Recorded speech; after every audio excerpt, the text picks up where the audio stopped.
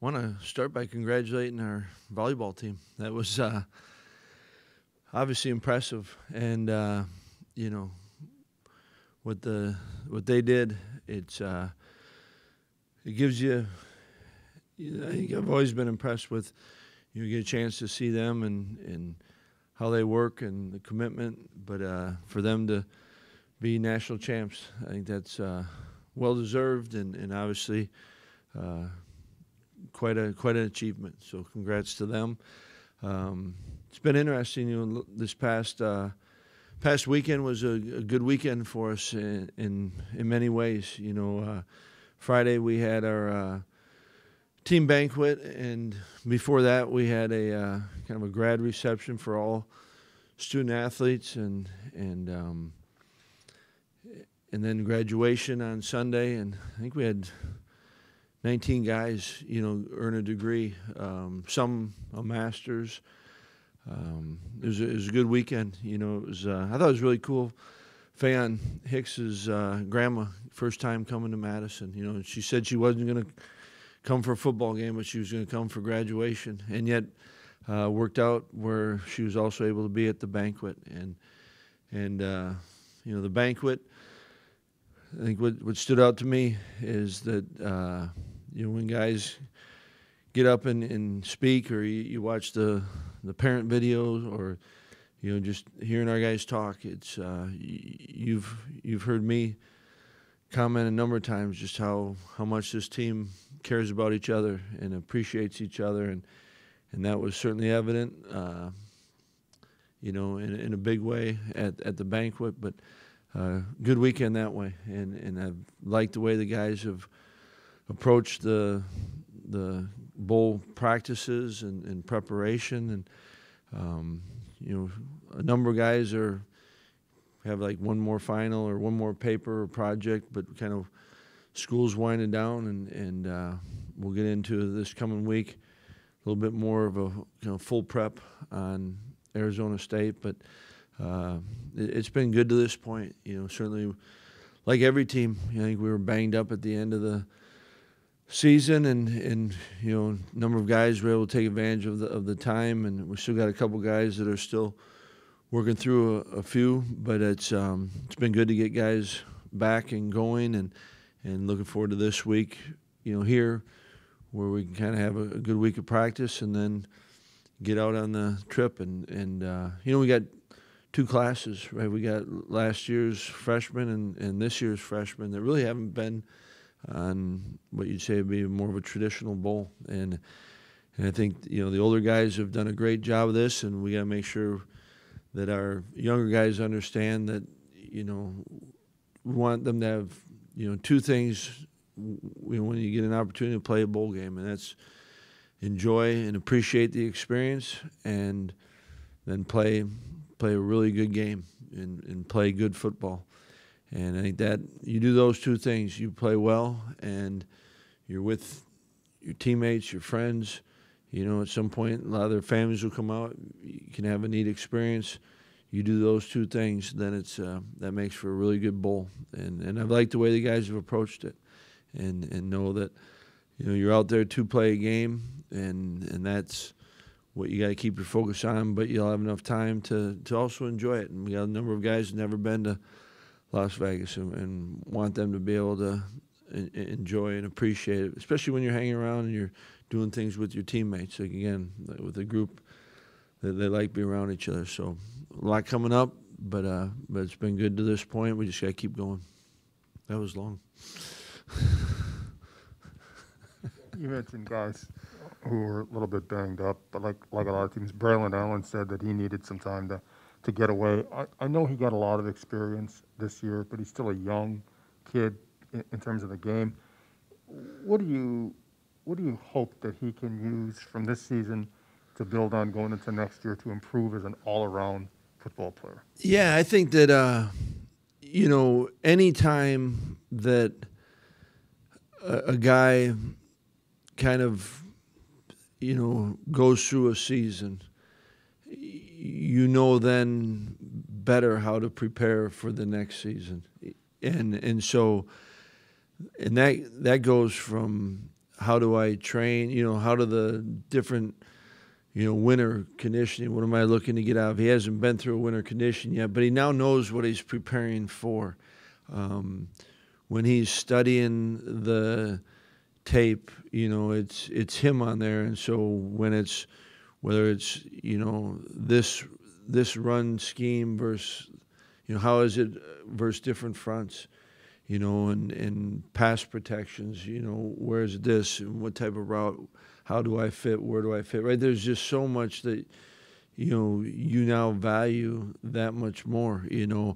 When we go to spring ball and we're in a ball security segment of practice, this is, I lived this one. This one comes right off of that game. And maybe it's not him, but it might be something that happened with Ches. But when you're in it, you're so close to it. Like, this is it. I think, how do I take care of myself? Like you said, when you just finished the season,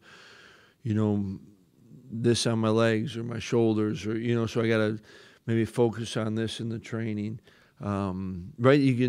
There's so many ways that you can now.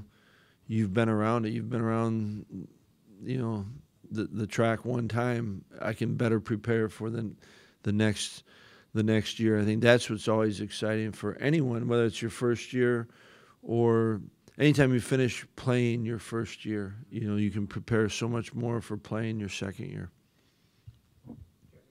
Paul, I wanted to ask you about Deacon Hill. When you've been working with him this season, what are the things that you've tried to help him with as he's adjusted to the college game, and also where has he made the most progress going through this season?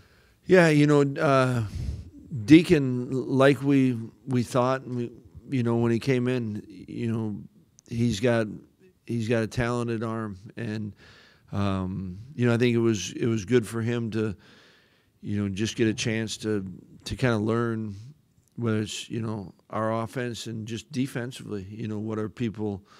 How do defenses play you? And it's been really good, the bowl prep. You wish you had more for guys like Deacon, that, just starting to take advantage of all the reps that they're getting. But I've loved the way that he's approached kind of everything. He wants to learn, and it's been good. And when you can then follow up that learning, those meeting times with, significant reps, I think that's helpful. But I think he's been the bowl prep it's been fun with him, and certainly I think what you gain on scout team, going up against every day, facing our defense and good defense, there's things to learn there, but it's also good to kind of get back and I look forward to spring where you're kind of okay. This is our offense and this is how it all fits and. This is the speed of the game that you've got to. At every high schooler's got to adjust to the speed of the game, and so I've liked the way that he's approached it, and look forward to what we get still in this bowl prep, but then getting them ready. We got time before spring ball starts, and spring will be big for them. Paul, I know you're focused on your team, but if you look around the country, there's guys heading to the pros saying, I'm not going to play in bowl game X or whatever. And I don't think you've ever had that happen here. I don't know if the word fortunate is appropriate, but are you surprised that since you've been a head coach that no one's come up to you and said, Coach, had a great time, but it's time for me to prepare. I'm going to skip this bowl game? Yeah, it's, you certainly follow kind of the whole what's all happening, right? And I've always thought that, when it comes down to it, you still are dealing with individuals and their situations. And yet I think that there's also equally, certain dynamics that, I do think when guys really like playing and particularly like playing with the group they're with, it's for so many guys, it's the last chance that we get to play together, and they value that in a big way. And I think our guys also know that every time you go out and play, that there's there's a risk. And I was here when when Joe was kind of going back and forth, and there was more conversation probably than but he was certainly in a position, Joe Thomas in a position to where he'd go and heck, he was playing defense at the time, on that one. But I think that you do.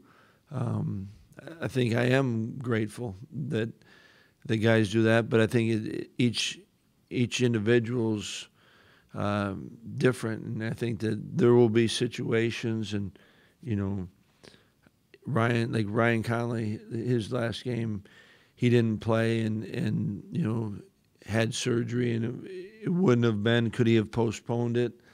I don't know. Like he truly gave all he had, and I don't even know if that would have been even a possibility. I just think our guys, to this point, they do like playing with each other, and it's one more opportunity to do that, and they've valued that.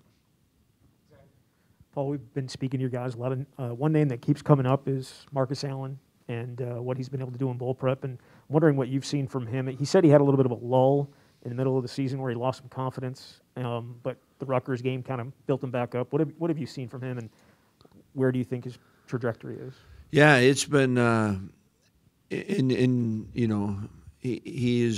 right. There was a little bit of a lull, but I've loved the way he responded from that, and I thought the way he finished out kind of our regular season and certainly in bowl prep, he's been really good and been able to get a lot of reps, and I think he's coming out with great purpose, and I think Chim's done a great job of kind of taking him under his wing, and all right, this is how you go approach walkthrough. This is how you approach this, but. We're really excited when he came, and even when he was going through his lull, I loved being around him every day, and I think he's obviously talented, and I think he's got a real. He's a guy that can truly make an impact on this team.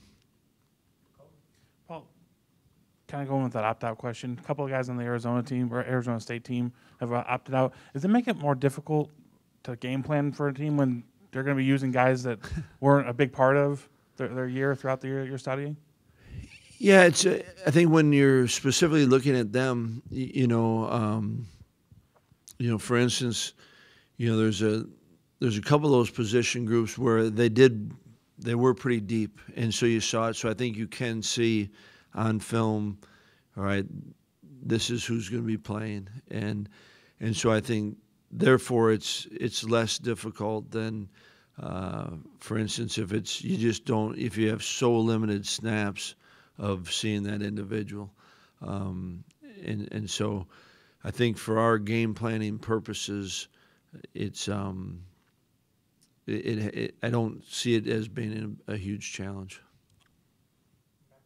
Paul, just talking about this kind of being the last ride for a number of guys with these bowl practices and everything. Again, for the guys that are. Making the most out of their final practices and everything. Who are some guys that you could pinpoint that are helping out these younger guys and making the most out of practices?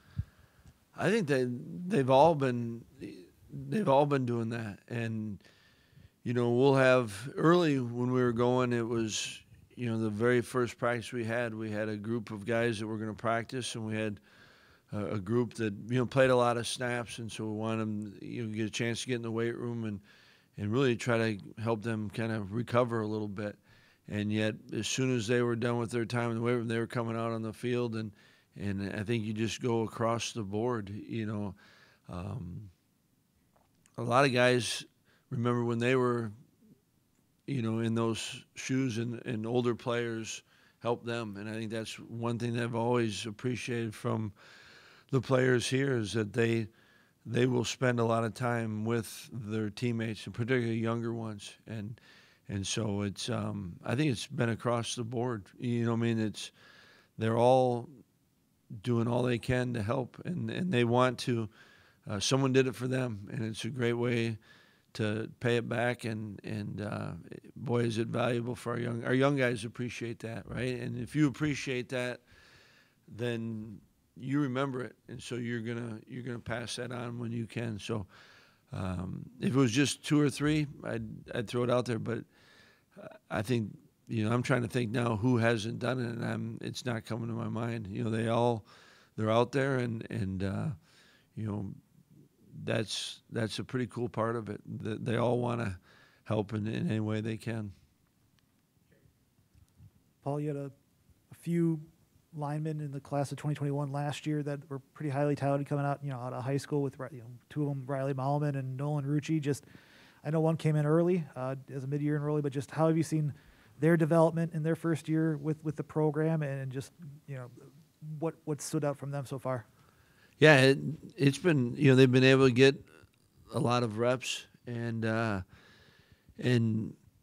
I've loved every rep that they get, and I think you got 2 guys, both are a little bit different, each individual's different, but I think they've approached it the way you'd want them to approach it, like they're valuing it, and even when it doesn't maybe go the way you want it, I think they're learning something from it, and so I've loved the way that they've both been going about it, and I think because they're going about it that way, I think they've really been productive. I think this will help them, for spring, and kind of this is how you go about it. But I think what stands out to me most is that when the minute they get on that field, they're working. It's important to them, and they're not wasting a single rep in individual. They're not wasting a single rep in the team. Not that every one of them has been perfect, but I think they're trying to take from it, learn from it, and I think that's what stands out to me. Well, we were talking to Rudy the other day about Josh Selsner, and he goes, I think he had quietly a really good year. And I'm just curious what you saw from Selsner that was different this year than in previous years. I think I don't know what was different as much as what stood out to me was just there was kind of a calm confidence, and that seemed to be reflective in a steady play. So it kind of matched, the way that went about it, and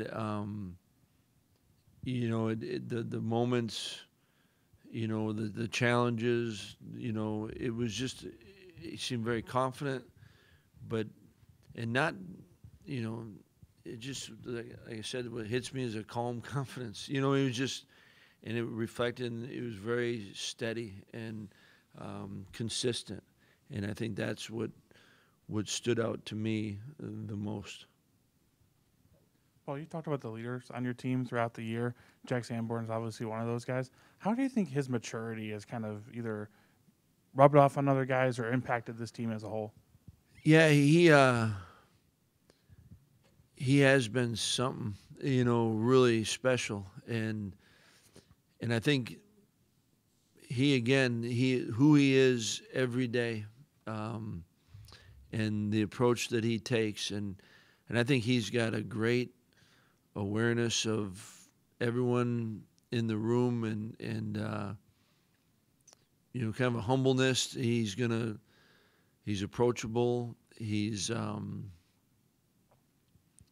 just been really so solid, and I think he's, Jack's not always wanting to be the voice, but also knew that people wanted to hear his voice, and so I think that's what I've appreciated. That not that